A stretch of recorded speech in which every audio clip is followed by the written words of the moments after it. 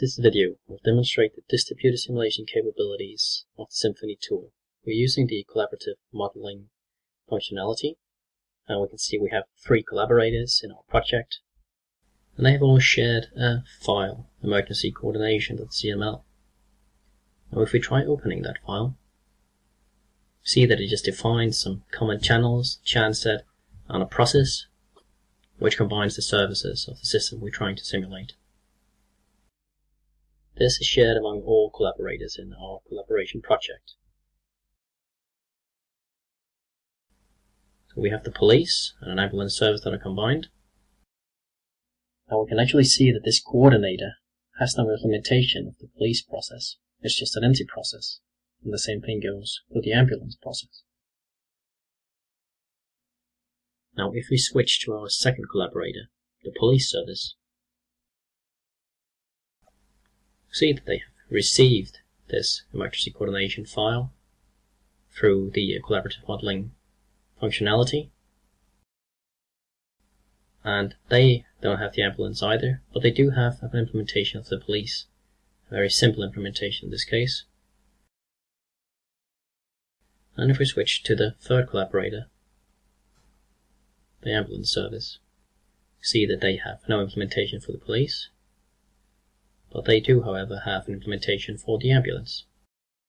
Now switching back once again to our coordinator, having these different implementations of the processes distributed means that we need to do a distributed simulation in order to reveal their behavior. So we launch the distributed simulation, we select the coordinating process, in this case the commonly shared emergency coordination process. We want to animate this simulation such that we can select the events. Then we select the external processes, in this case the ambulance, which collaborator 3 has the implementation of, and the police process, which collaborator 2 has the implementation of.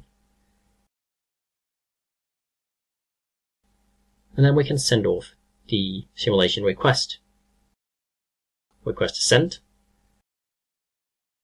Switching to collaborator 2 of the police service, we see that they received the request for simulating the process police, and we say yes to participate. And back at the coordinator we can now see that they have sent back a ready status on the simulation request. The same thing applies for collaborator 3, the ambulance service, which also says yes. And now that all collaborators have agreed, we can now start the simulation.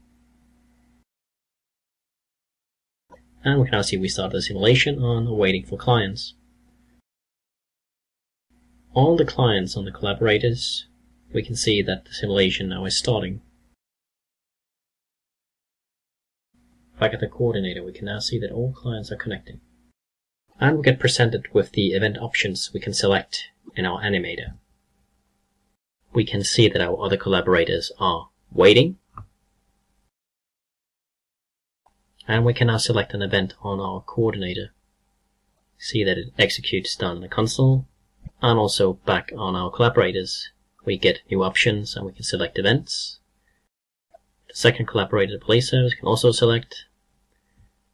What we actually notice is that this service is already finished with its execution, so now it's just waiting for the rest of the simulation to end.